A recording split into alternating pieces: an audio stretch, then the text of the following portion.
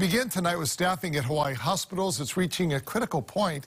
Now the head of the Hawaii Nurses Union says facilities stretched thin, looking for help any way and anywhere they can find it. And more travel nurses, he says, can't get to the islands soon enough. Max Rodriguez with more in a story tonight that's new at 10. A moment of crisis is no longer a hypothetical for hospitals. The president of the Hawaii Nurses Association says nurses at Queens Medical Center are working overload. It's at crisis levels right now. The ICU nurses are being assigned 3 patients at the same time. They normally take care of 1 to 2 patients at the same time.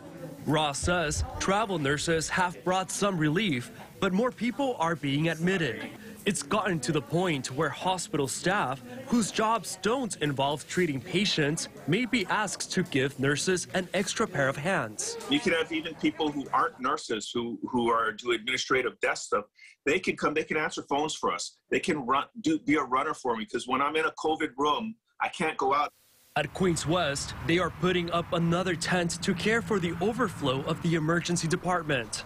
But staffing continues to be a problem, and hospitals want to avoid a sharp spike in hospitalizations. The worst case scenario is that we have so many patients that we are unable to care for all of you and provide the right level of care. Right now, our nurses and physicians and respiratory therapists are working so hard to keep it at the highest quality.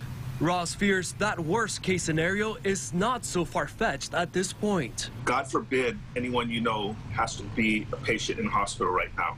You're not going to get the care you deserve, because it's impossible with the resources that we have. Another wave of nurses are on the way. About 200 more travel clinicians funded by FEMA are expected to arrive in the next few days to the islands. Max Rodriguez, KHON2 News, working